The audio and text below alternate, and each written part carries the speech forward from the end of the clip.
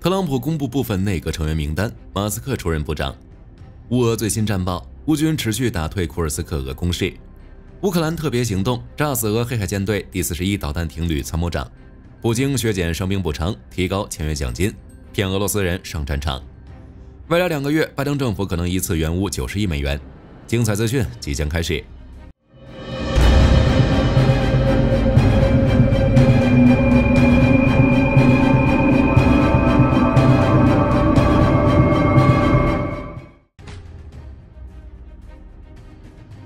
11月13日，福克斯新闻援引多个消息来源报道称，特朗普可能很快就会任命一名乌克兰和平特使来领导与俄罗斯的和平谈判，从而结束乌俄战争。而这位和平特使很可能是2017到2019年一直以志愿者身份担任美国乌克兰问题特别代表的库尔特·沃尔克。更多消息暂无披露。与此同时，特朗普也宣布了他未来的班底，其选择马斯克和拉马斯瓦米2位巨富领导政府效率部。据称，这将是一个提出蛀虫、提高办事效率、能推动大规模结构性改革的新机构。此外，特朗普还打算任命克里斯蒂诺姆担任国土安全部部长，任命迈克尔·沃尔兹担任国家安全顾问，任命皮特·赫格塞斯担任新防长，任命马尔科·卢比奥出任国务卿，任命马特·盖茨为司法部长，任命土耳其加巴德为国家情报总监等。对于上述任命，基辅独立报援引乌克兰和欧美分析人士称，一部分对乌克兰有利，另一部分对俄罗斯有利。如其中的沃尔兹、卢比奥、赫格塞斯3人，与那些寻求放弃乌克兰的人相距甚远，是乌克兰值得拉拢的对象。泽连斯基办公室前顾问季莫菲·米洛瓦诺夫表示，卢比奥和沃尔茨都对乌克兰有好处。沃尔茨曾呼吁加强对乌克兰的支持。哈德逊研究所欧洲和欧亚中心主任彼得拉夫和高级研究员丹尼尔·科奇斯也都称，卢比奥和沃尔茨的预期任命对乌克兰来说可能是个好兆头。当然，据《金融时报》报道称，乌克兰政府也同样在积极争取特朗普的支持，一直在为即将上任的特朗普政府制定新胜利计划。据参与起草的消息人士称，在新胜利计划中，特意针对特朗普想法制定了2条政策，试图借此影响这位素以交易著称的美国当选总统。其一是战后用乌克兰军队取代部分驻欧美军，减轻美国对欧洲盟友的义务和负担；其二是与欧美支持者分享乌克兰的重要自然资源。而美国内部的变化也加剧了前线战场的局势，乌俄双方都想在特朗普正式就职前获得战场更大的优势，从而增加谈判的筹码。前线方向，乌军收复恰索菲亚尔失地，炸死俄黑海舰队第41导弹艇旅参谋长。库尔斯克前线5万俄朝联军正在被快速消耗。据作战的乌军士兵称，俄军每天都会使用4到6辆装甲车进行装甲纵队加步兵的进攻。11月13日，俄军组织了一支包含30辆装甲车的机械化纵队，对库尔斯克的乌军阵地再次发动了至少5轮冲锋，但无一例外均被乌军打退。过程中，仅是乌军第47旅就摧毁了超过10辆俄军装甲车。紧接着，乌军第95旅也投入战斗，重点展开对俄军810海军陆战队的打击。据战报显示，俄军第810旅在过去5天内遭受了难以想象的损失，几乎所有新征召的俄士兵都被投入到库尔斯克前线作战。可见，俄军在库尔斯克的战术还是和顿涅茨克战略一样，企图用人海攻击来使乌军士兵疲惫，似乎只要俄军送的足够多，就能取得胜利一样。或许对俄指挥官们来说，士兵可能还不如子弹值钱。而乌军在发动阻击战的同时，也在积极反攻。乌军第114战术航空旅与422营合作使用 GBU-39 和 GBU-62， 摧毁了俄军部署在后方的军火库和临时集结地，以及俄军设在格卢什库夫斯基区南部的前线指挥部。库皮扬斯克前线，据乌克兰总参谋部11月13日报告称，俄军出动15辆装甲车，分4次对乌军阵地发动机械化攻势，不过被乌军全部摧毁。而且据报告显示，俄军步兵还试图通过穿乌军制服进行背刺，好在被及时消灭。目前乌克兰正收集证据，指控俄罗斯违反国际法。顿涅茨克前线恰索菲亚尔方向，10月13日，乌军发起的反击取得成功，收复了奥里霍沃瓦西利夫卡东北部和斯图波西村以东的一个矿井阵地。库拉霍沃方向10月13日，乌军第33旅在该市东北方向摧毁了俄军的一个装甲纵队。不过有消息称，俄军第114摩托化步枪旅已攻入伊林卡市中心。同时，俄军还炸毁了北部一座桥梁，影响了乌军在该定居点内和周围的物资运输。目前，从战役地图上看，俄军确实已攻入库拉霍沃，并占领了东部郊区的部分地区。据一名德国记者报道称，俄军控制了库拉霍夫15%的地区。目前该数据尚未得到证实。乌俄双方的战斗仍在激烈进行中。据最新数据显示，俄军今年的损失相比2022、2023年增加了10倍以上。尤其是近3天，俄军损失超5000人，达到5490人，很难不让人怀疑俄军资源能否长期承受如此巨大的损失。要知道，俄罗斯国内已经长期处于通货膨胀状态。俄罗斯中央银行行长纳比乌林娜就因无法控制飞升的物价而被结果。如今，俄罗斯的经济面临着结构性危机，其采取的措施只是插管拖延生命，无法解决根本问题。如有尚未证实的消息称，到2025年7月1日，俄罗斯可能会裁员至少40万名政府人员，来缓解财政压力。另外，普京还削减了士兵的抚恤金。据基辅独立报报道，普京于13日批准减少对参加乌俄战争的伤兵补偿。据悉，目前俄罗斯伤兵最高的补偿金额为300万卢布，约29000美元，且不考虑受伤的严重程度。而此次普京批准的变更是将分配金额按受伤程度分成了3类，第一类为重伤，赔偿金为300万卢布；第二类为轻伤，赔偿金为100万卢布，约1万美元；第三类为其他轻伤，赔偿金仅有10万卢布，约960美元。最关键的是，普京签署的法令并没有详细说明如何定性受伤的严重程度。按以往俄罗斯内部的经验，大家说缺胳膊断腿的俄军士兵会不会被划入轻伤乃至其他轻伤里呢？俄罗斯国防部副部长安娜齐维列娃10月13日也表示，这新批准的伤亡补偿规定已在俄军士兵内部造成了一种扭曲感。与此同时，俄罗斯还鼓励其公民踊跃参军，提供经济利益。如普京已下令新兵的签约奖金增加到40万卢布，是2022年19.5万卢布签约金的2倍。极个别州如贝尔格罗德州更是将通过参军的一次性签约奖金提高到了300万卢布，创下俄罗斯全国纪录。伤兵赔偿降低，签约奖金提高，俄罗斯这不明摆着是想把俄罗斯人骗上战场又不给钱的节奏吗？而那些已在战场服役又没拿到高额签约奖金的俄军士兵，在战场上估计会想方设法不受伤，不然很可能会面临人财两空的局面，而这也将导致俄军战力进一步下降。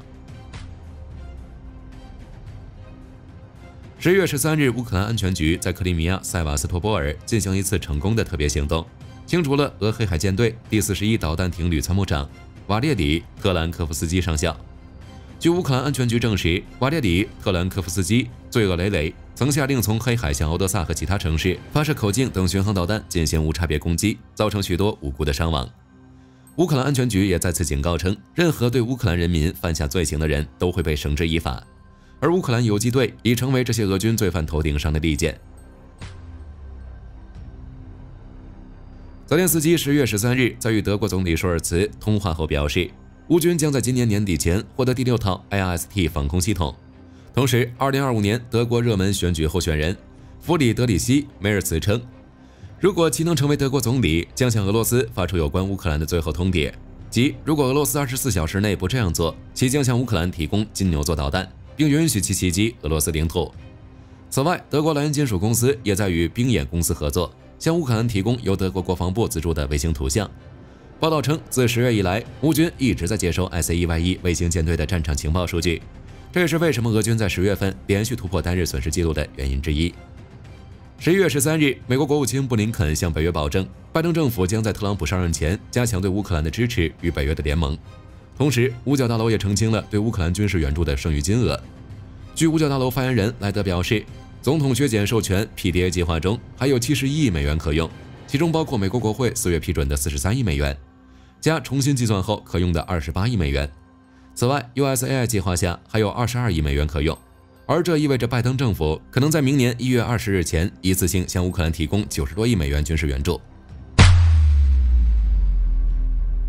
根据美国陆军技术网站报道，10月30日至11月20日，美国将通过海运把数百辆装甲车运送到荷兰弗利辛恩和艾姆斯哈文2个港口。随后，这些装甲车及配件将被分装在2000多个集装箱中，并由荷兰皇家宪兵护送，通过德国、荷兰和波兰新设立的军事走廊，最终运往波兰等国。至于这项军事机动任务的详细信息以及波兰部队会如何使用这些装甲车，该网站并未详细透露。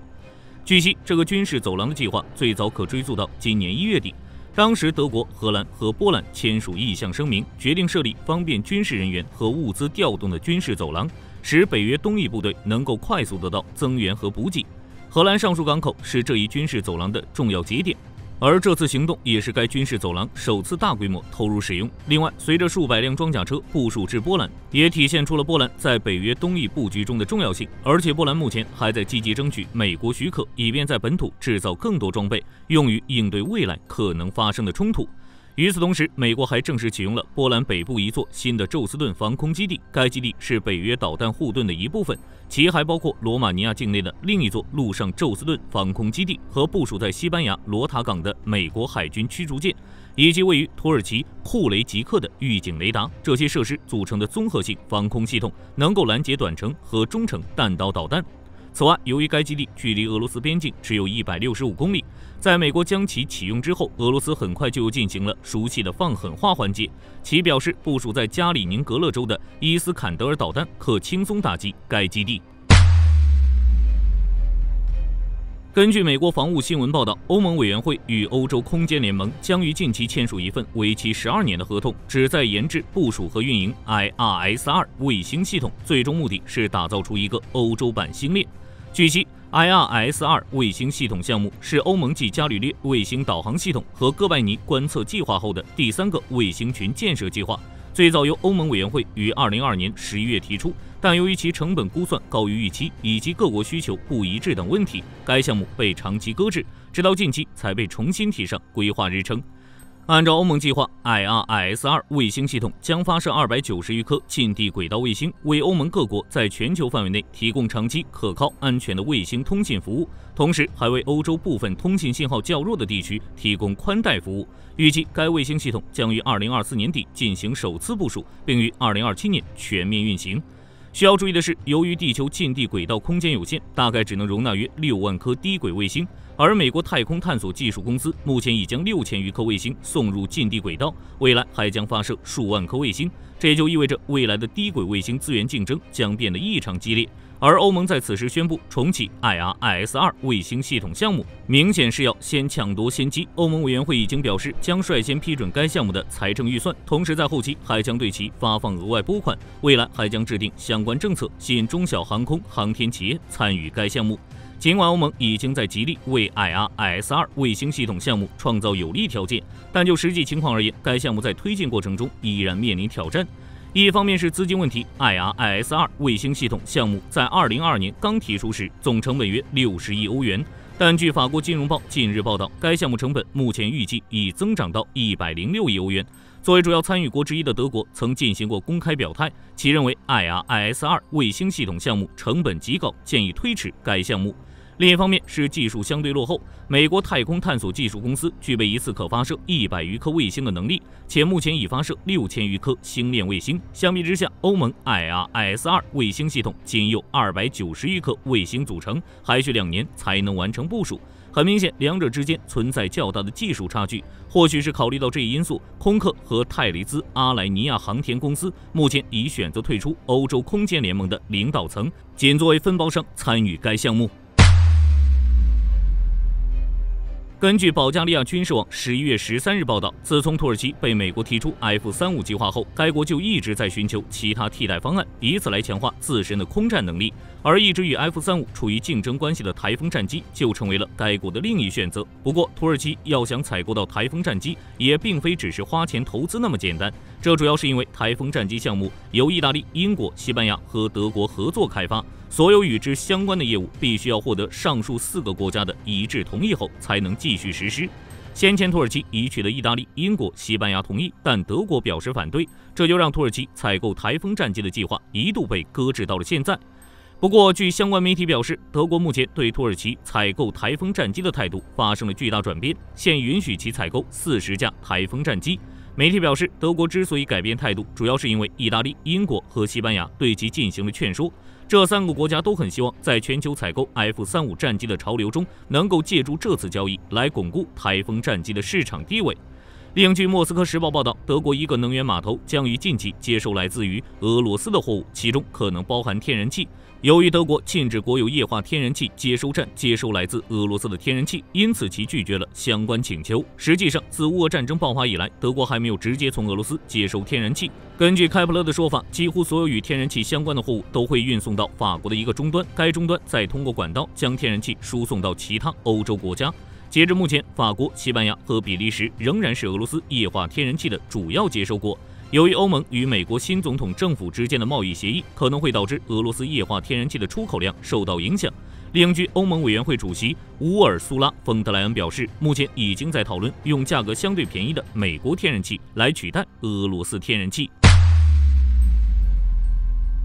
根据媒体报道，莱昂纳多美国子公司近日公开展示了一款车载多层反无人机系统样机。在武器方面，其主要配备有26千瓦激光武器、70毫米激光制导火箭弹以及 R400 系列遥控武器站。其中26千瓦激光武器是该系统的核心，它能以极低的成本致盲或摧毁3000至5000米内的微型、轻型和小型无人机。70毫米激光制导火箭弹则采用4连装发射器，且弹头还经过优化处理，射程可达5000米，主要用于精准打击各式无人机。至于 R400 系列遥控武器站，其上有一门30毫米 XM914 自动加农炮和一挺 M240B 机枪，其中 XM914 自动加农炮采用双供弹系统，可选择相对应的弹药打击2000米内的无人机目标，能进一步提升反无人机作战效能。在侦搜设备方面，其配备有小型有源电扫阵列雷达和360度摄像头，以及泰坦 SV 射频传感系统，